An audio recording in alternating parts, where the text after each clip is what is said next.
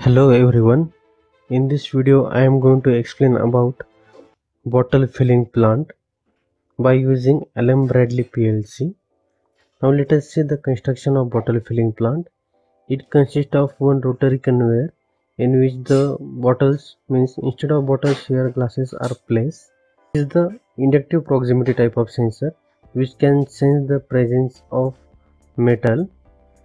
This one is the nozzle which come out from the pump. The pump is fixed in this body, which is the submersible pump, which can pump the water from the reservoir when PLC gives instruction, and that will fill the water into the glass. Now let us see how the ladder diagram is constructed for the bottle filling plant. It consists of start and stop switch. For the rung 1 there is a virtual output which is assigned with the normally open switch. So first rung is the latching to get the continuous output.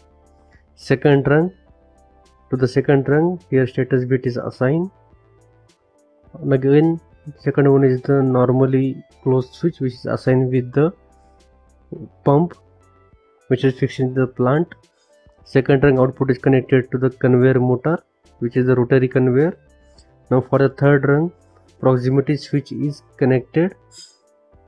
Now to the third rung, to this normally open switch, proximity inductive type of sensor is connected.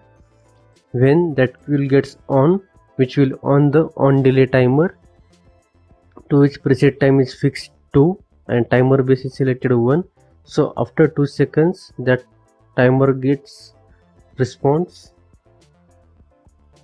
Here again to the rung number 4, proximity switch is connected, and after that timer done bit which is assigned with the normally closed switch. The output of the rung is connected to the water pump. When proximity sensor detects the presence of bottle, this timer gets on, and when